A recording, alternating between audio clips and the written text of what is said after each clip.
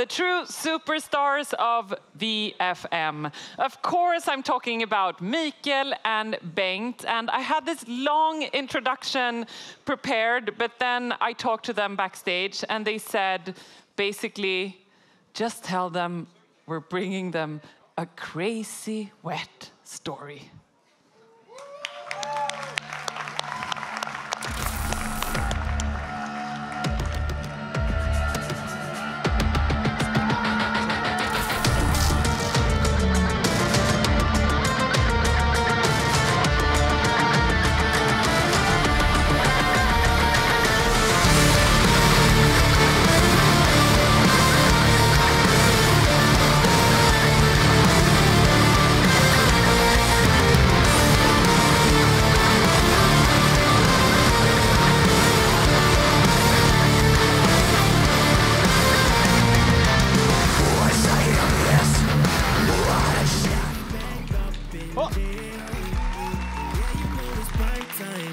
So how the fuck could we fail? How the fuck could we? All right. Thanks for coming, everyone. Yeah, again. We're going to tell you something kind of a fuck-up story today. It's maybe only 1, 2, 3% e-commerce, but what the hell. It's something me and Bengt did a long time ago. Of course, if you know me and Bengt, there's a lot of stories, but maybe this one is the funniest. I don't know. I think so. Hopefully. It's my favorite one. Yeah, it is actually. But when you do a fuck-up, there is always some really smart person who can tell you that it's okay, right? And if you don't fuck up, you never try, right? This story all started with a crazy night out in Hong Kong. Please don't ask me why in Hong Kong. As often when it comes to us, it was a crazy night out. Yeah. So maybe you heard about, there was like a volcano. I think the name is Eyjafjallajökull, something like that. So we were in Hong Kong at that moment, and Bengt got a call from the airline company saying, it was early April, and they said, we reschedule your flight. You will be traveling home the 2nd of May. So we stayed in Hong Kong for 1 month, and guess what we did?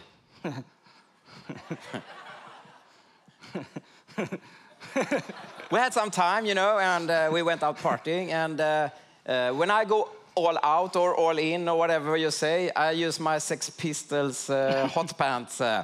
So this was a really fun night, and we got very creative, sort of. Yep. Yeah, because somewhere between this picture and this picture, I think it was, we got a crazy good idea. You know, the best ideas you get when you're pissed, right? We went into the Swedish trademark called database called PRV, and we stole this ship on a website called the Pirate Bay. I don't know if you heard about it, but it's it was one of the biggest. It's actually the biggest site where you could download illegal stuff like music and movies. Yeah. It was so easy. You just right-click on the logo and save as, and then you can just upload it on the PRV. So it was even if you were drunk. So we could do it even if we were drunk, right? Yeah, it was not so much job. Great with online services. You can do everything online, you know? Yeah. And, yeah, you know, time passed by. As usual, when you do something crazy, when you're, like, in that mood that we were, you forget about it the day after, right? So the days passed by, and...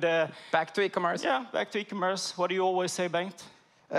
E-commerce... Never sleeps. Yeah, never sleeps. That's right. E-commerce never sleeps. A lot of mobile devices. Yeah, put on the suit and yeah, you can take that if you want. I can, yeah. But meantime, at the Pirate Bay, They have a lot of fun, right? They had like a cozy moment back in their castle, aka boy room. And but the thing is, if you look carefully at this picture, you can see that they were way ahead of their time, right? They had like here you can see there's foil on the wall. Security. Yeah, that's security, you know, because they need security on that website. And up you can see the boxes, the what do you call them? Banana. The banana boxes. I actually think that's a very early cloud storage solution. And Here. yeah. The persona. Yeah. And up here, you see there's a lot of text, right? I think actually that is the open source code. So you can just rip it off the wall and take it home, if you like. And yeah, you see all the USB and they're hanging from the roof and everything. It's cool, right? But again, time passed. So it took actually 5 months, I think it was. Yeah, something like that. Totally forgot about it. Yeah, we totally forgot about it, of course. And we got, I came out from a meeting and I checked my phone. I was, holy shit, I have 100 missed phone calls. 100. I never have like 100, but yeah. So I listened to the voicemail and it was this dude's. It was all the biggest shit, right? And the thing is, we didn't even know about it. No. We hadn't, of course, when they told us that you have registered the trademark, blah, blah, blah, of course, we remember part of it, but yeah.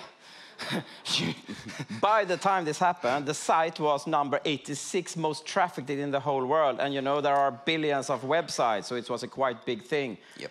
It had more traffic like than BMW and, you know, famous brands like IKEA. So yeah. This was big stuff. I remember someone told me, you need to go up now, 6 o'clock in the morning. You are on the front page of Metro in the whole Europe. So I think you will get some calls paper today. magazine. Yeah, the Wire magazine. They said, well, who the fuck are these people? Tell me about you. You Google your name before. Yeah, I Googled Googled my name. The day before it was like, I don't know, maybe 20 hits. And the day after, 86,000. You're famous! That's what you always wanted, right? It can happen quickly. Yeah, and you got a call. Actually, I got a call from Sveriges Radio. Yeah. And I called Bengt and said, Bengt, please, can you just handle this? I can't take it. You always have something cool to say, please. And I said, yeah, sure. Yeah. Because Bengt, everyone knows Bengt, but Bengt has a disease. It's called I can never say no. So you always say yes. So. Ask me anything, you know. So tell me about, they call you? Yeah, they called me. Can we have an exclusive interview? We're going online now immediately. And I was on a bus on the way to Berlin with my wife and a friend. And I said, no, I don't know. It's a lot of people in the bus. And they said, are you going abroad? And I said, yeah. And they, are you leaving the country? And I said, yeah, sort of, but you know, I will come back and stuff like that. But I felt I will maybe have a bad angle on this interview. So I said, maybe we can take it on Monday instead. And they said, yeah, as long as you can promise me it's exclusive. So I felt, sounds big, this. I mean, it was the Swedish biggest radio station who said it. So I got a little curious. But the interview happened. Do you want to hear the interview? Yeah? It's quite genius, Of course, it's in Swedish because we are in Sweden, but those who aren't Swedish, bring out your mobile phones or something, and I don't know. Translate. Idén var egentligen att kunna sälja USB-hårddiskar genom detta varumärket då. Men vad har ni med The Pirate Bay att göra? Ingenting egentligen. Hur ser du på att liksom, ni har tagit någon annans varumärke och använder det för era syften? Vi kunde inte säga att det var någon annan, så det var inte registrerat vad vi kunde se, så då testade vi det. The Pirate Bays logotyp tillhör något som heter CopyMe och den är fri att använda hur som helst, till och med kommersiellt eftersom den som designat bilden har avsagt sig upphovsrätten. Dessutom så har nu Patent- och registreringsverket godkänt den här loggan som ett varumärke i Sverige. Kristoffer Büller jobbar på varumärkesavdelningen på PRV. I det här fallet så har inte vi hittat någon tidigare rättighet som innehas av Pirate Bay. I alla fall inte en registrerad sådan. Och därför har vi kunnat registrera det. I ett mejl till Patent- och registreringsverket som vi har läst skriver en av grundarna till The Pirate Bay: Hur PRV kan godkänna registrering av ett så uppenbart plagiat är för mig helt obegripligt. Hur går vi tillväga för att få den här registreringen ogiltig förklarad? Vissa kanske skulle säga att ni har liksom snott någon annans logo och använder den själva. Vad tänker du om det? Ja, det var ju roligt om de tyckte det. Men får jag ta en dialog med dem här nästa vecka kanske om det skulle behöva. Klassisk kommentar.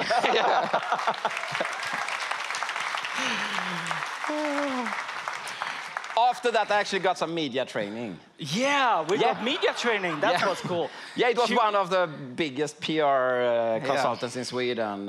Helped out Prime Minister and everything. Yeah, she was laughing all the time. Yeah. And then she said, just be funny as you are, so everything will sort out, don't worry.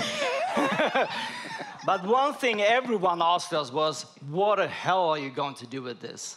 So we, as usual, we have this great plan, so we panicked. Get into the Greek. But anyway, we after a few beers or whatever, we calmed down and we came up with a great idea to let's do headphones. Yeah. That's cool. I think it was like årets julklapp, Christmas gift of the year in Sweden that year. So yeah, what do you think? Are they cool? Yeah. We actually, in the beginning, because we couldn't buy a lot of them, so we just bought other headphones and ripped off the logo and put on our own logo. Manually? Yeah. And bought some cool packing and stuff like that. So anyway, we went to we did a lot of marketing. We went to fairs all over the world. This is one of them, like exhibition, right? Yeah, we got some great attention. We got rated like top 10, top 5 class in different ratings, like big media reviews and stuff like that. We even got television. We'll come to that. But the thing is, Feber, they actually thought that it was the Pirate Bay who dryger ut kassan, så att säga. Earn extra money. But we made like a business plan, you know, really fat one. It was 3 rows. The first one was marketing. Let's do marketing. The second one was let's get some really big resellers so they would just push the brand, right? Yeah. And the third part was, of course, we're in e-commerce. Let's talk e-commerce. We are in the e-commerce business, and we need to sell this shit online, right? Yeah. So I think we did live shopping back then. Yeah. We even invented something new that never were done before. We call it banner shopping. So you could go to this site, Tanka Fetast, right? Yeah. And you just put in your social security number in a banner, and we shipped the headphones. And they did it. In 1 hour, we sold, like, it's not much, but 50,000 Swedish crowns or something like that. Yeah. Live shopping. This was a long time ago. When it comes to the big resellers, this is actually, I don't know, maybe some French dudes here know about Fnac. They are like big, like really big. Their revenue is 4 billion euros. So they told us, guys, we love your stuff. Let's buy 5,000 pairs. And we were like, oh shit. Wow. How are we going to fix that? Because we were buying these headphones and we put on some stamps with the logo. So we were like, let's go back to Hong Kong and buy some headphones. So we were quite bold. So we went to Hong Kong. We bought 10,000 pairs. It's a lot. It's a lot. But when you, in the moment, right? we even got some funding because it's a lot of money to fund that. This is actually from a flagship store in Monaco, from Fnac's flagship store. It's the biggest window in the store in Monaco. So they love the shit. We were visible in the What's the name? Melodifestivalen is like the Eurovision from Sweden. Yeah, the Eurovision Song Contest, Yeah. contest in So we Sweden. launched the brand there with some help. Luckily, they didn't understand that it was the Pirate Bay, because Pirate Bay in Swedish television maybe not the best You can't even thing. have the brand on your shirt there. Like. No. This is two of the hottest, the biggest influencers at that time. They travel all around the world without headphones. We just send them the headphones, you know, like just posted it. To all the biggest bloggers in Sweden. And one day they just posted it. We didn't even talk to them. No. So for free, right? Yeah. That's not what you pay this type of persons nowadays. We got millions of views for free. We were best in test in Aftonbladet. I don't know if where they found the headphones even. 4 getingar, fan vad fett alltså. Yeah, 4 wasps, it's great. Amazing phones. Guess what these people have in common? Yeah, they have the headphones. If you want to know why they have the headphones, you have to ask us later, because this is totally the story. We can talk about that, but not now. So it was a success, right? Maybe on the paper. Yeah. Yeah, because we were doing like at this time, just so you know, we were running the old name, not mention it, Star Republic, I mentioned it. But we also run, I don't remember, maybe 4, 5, 6 other companies as well as we did this. So it was a lot to do at the same time, and Star Republic grew during this time, and the headphones companies really started to become a headache instead of phones. Yeah. And the problems escalated. I mean, we heard about Loverdwise here earlier. Other headphones companies contacted us and said you can't sell them. They said that our logo for the company, we had that logo for the company, is too similar to our one. But you know how lowers is, they just talk. Yeah. But we fixed that. We just explained, no, it's a gas mask is more similar to your logo than our one. Or the Swedish hallonlakritsbiten is also more similar. So we won that, of course, without any lawyers, actually. But first, we actually thought about let's just change the logo, right? That must be the easiest part, but it was too late because I already... Fuck. Then you really don't want to change it. Otherwise, we could take the fight. Why do you have that crazy... Yeah, you understand, right? Okay. One more thing. We were a little bit over-ambitious, so we thought, okay, let's make the coolest headphones. Let's make the coolest packing there is, right? So we bought like 25 pieces and put them in this box. The only problem was that there was no supplier who wanted to pack them together. So we had to do it by ourselves. And 10,000 headphones times 25 pieces is 250,000.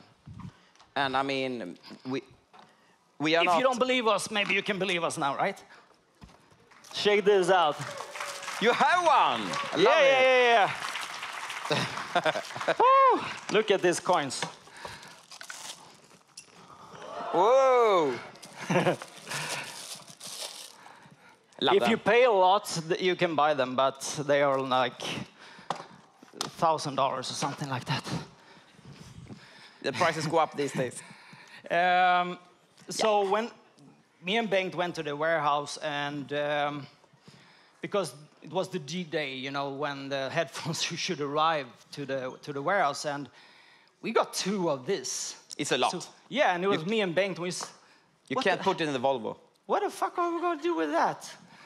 It's like, I mean, it's so much. We do a lot, but we're maybe not logistic geniuses. Yeah, but luckily, we had this really cool warehouse with robots running around. Like a self-playing piano. It's so nice. Self-play piano. You're right. Yeah, you don't have to think about that. It's but the reality, maybe it wasn't that. Nah, it looked a little bit more. There you have this one. You see it? Cool, huh? Yeah. It took between 1 hour and 3 hours to package only one pair of headphones. And then you get them in return from Holland. Then you're disappointed. Yeah, because, of course, we wanted to sell them all over the world. Yeah. Big stuff. One day, Fnac called us. Actually, I don't know if it was the same day that we got all the headphones in the warehouse or the day after. And they said to us, guys, I got a phone call from this fruit company. And they told us that if we bring in this brand, your brand, into our stores, we will kill the distribution from our brand. And that brand was one of the biggest brands they sold, so guess what they told us? The deal is off, yeah. Yeah, the deal is off. So no we had more like Fnac. 10,000 headphones. It's a lot. So what are you going to do? What are you going to do? Yeah, we called the second biggest one, MediaMarkt, and they said, oh my God, we love you guys. We love the headphones. They are amazing. And then a manager said, what's that brand you have there? And we said, yeah. You know, it's very famous. Yeah. Easy to sell. Yeah, Paris. Sorry, guys. The door is there. Yeah, it's too political. We can't handle it. So, it will sell, but we don't dare to have it. Exactly. So we stood there with not 10,000 headphones, but a lot of them left. Of course, we sold some of them, right? And what are you going to do when you have all those headphones? And it costs a lot of money, right? So we found this guy in Borås, I think it was. So we sold them like with a lot of loss just to get rid of it, right? And that's a little bit sad story, but to be honest, it was super expensive, but damn, what much fun we had. Just like VFM today. It's very expensive, but what fun we will have tonight.